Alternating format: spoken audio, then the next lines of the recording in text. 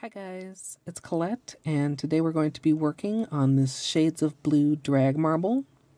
If you like nail art, be sure you're subscribed to my channel, My Simple Little Pleasures, and if you'd like to see how I did this design, just stay tuned. Starting out with clean, dry nails, you want to apply a base coat. Today I'm using Orly Bonder, since this is another vacation manicure, and I don't want any peel-off base coat mishaps. All of the polishes that I'll be using today are from Zoya. We've got Blue, Ibiza, Dream, Serafina, and for my base color, Sia.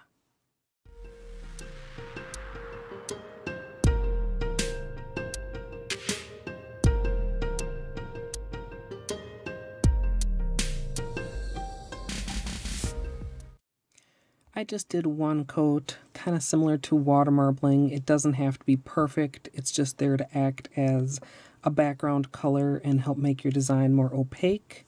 And now I'm going to protect around my nails with Simply Peel because I'm assuming this is going to be a little messy. This is the first time I've tried something quite like this, but I do expect there to be some overlap onto the sides of my finger.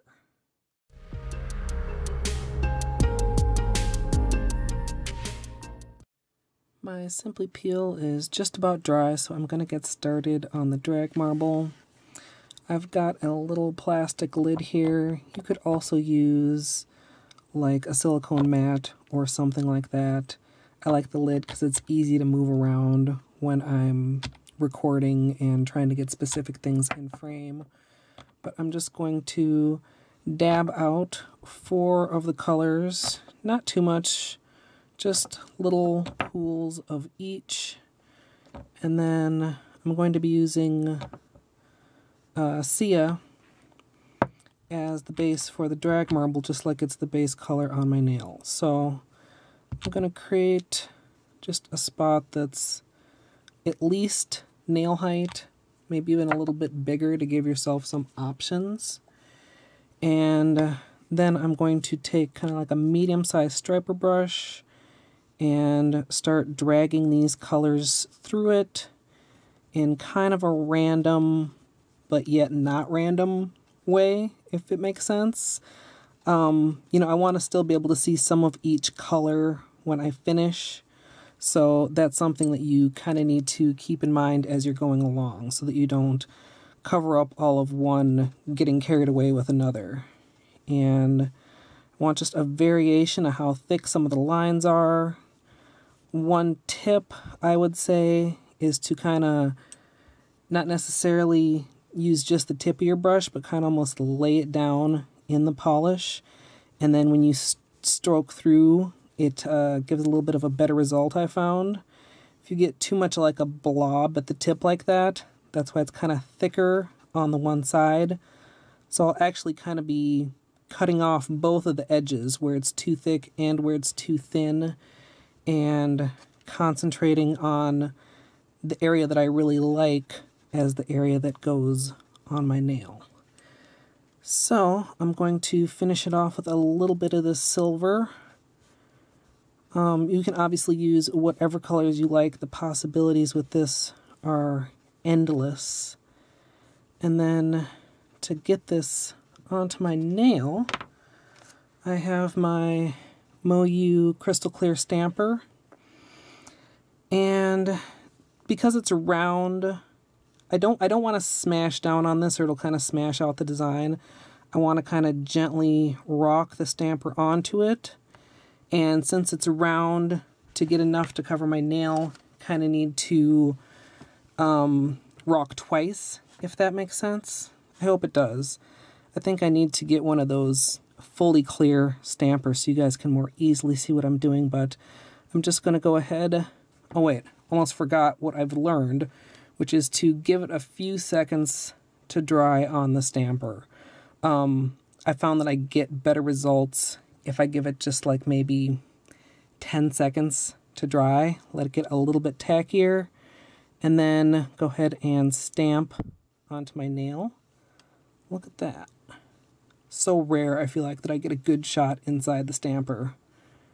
And then go ahead, and there we go. That's an excellent, that's actually better than I hoped. If you try and do it while it's too wet, it has a tendency to either smear or to not come off of the stamper. So that's kind of why I recommend that.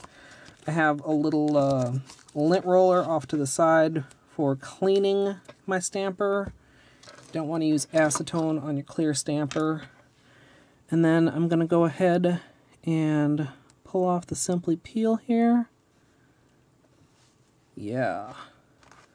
I honestly wasn't quite sure how this was going to turn out, but so far this is going very well. I'm going to just go ahead and repeat that for all my nails.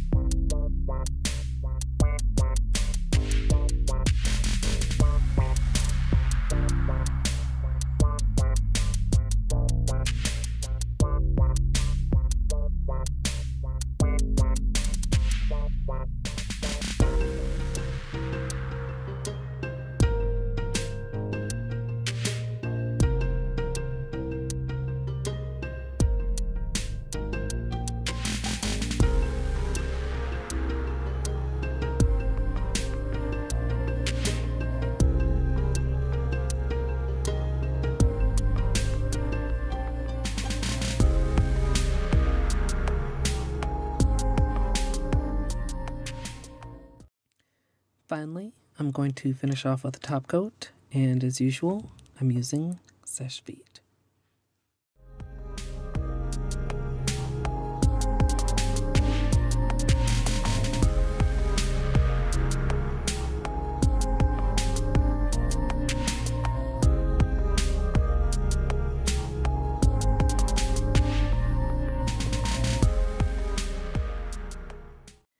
So here's the finished manicure, and I love how this turned out.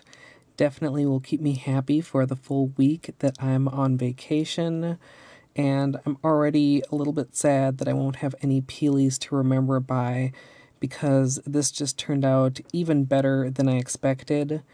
This was inspired by Marine LP91 on Instagram, and she does it a little bit differently, but I think my finished look is very similar to hers.